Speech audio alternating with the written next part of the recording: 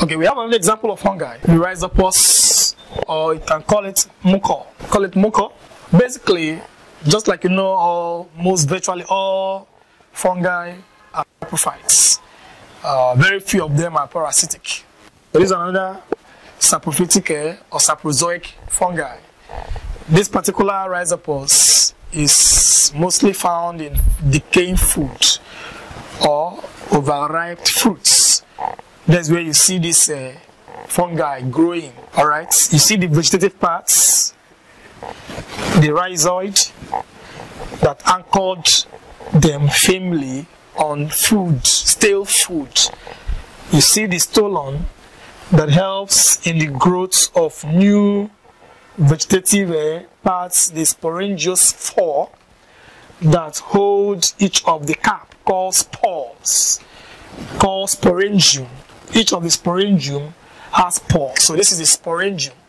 Sporangium, that is the sac or the capsule or the cap that contains numerous spores.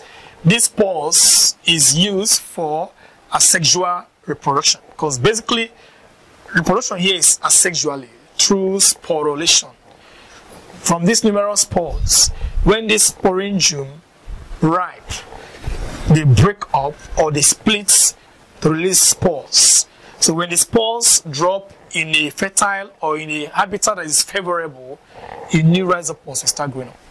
But assuming that these spores in a stale food can allow this sporangium to split open.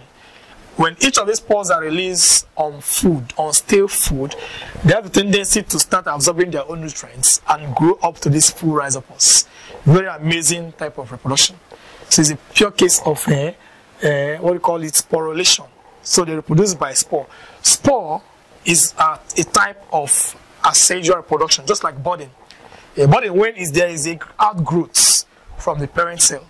But spore is organism that releases spores from their sporangium or from their sporangiospore, and when the spores are dropped in a condition that is favorable, the spores have the tendency to absorb nutrients, just like the Rhizopus, to grow their vegetative parts.